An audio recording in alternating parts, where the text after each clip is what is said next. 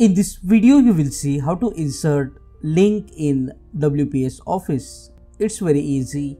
You can insert a link, or it is also called as a hyperlink, to any word in WPS Writer document. What you need to do is just select the word you wish to hyperlink. After selecting the word, you can right click and here you will see the option of hyperlink.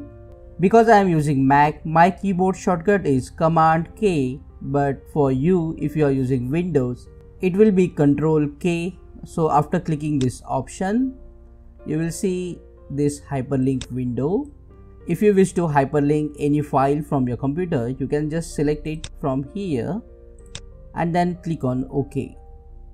So this will create a hyperlink, a local hyperlink on your computer in your WPS Writer. But if you want to add website link, then in the address bar here, just paste the website address and then click on OK.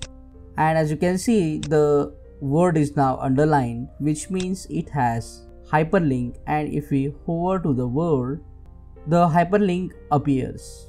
If you wish to edit this hyperlink, just right click on the word and you can see here edit hyperlink. You can click on it and then change the hyperlink from here.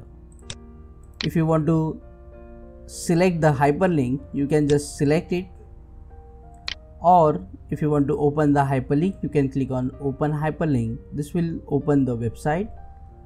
If you wish to copy the hyperlink, you can copy it from here, and if you want to completely remove the hyperlink, you can click this option, remove hyperlink. So the hyperlink will be removed.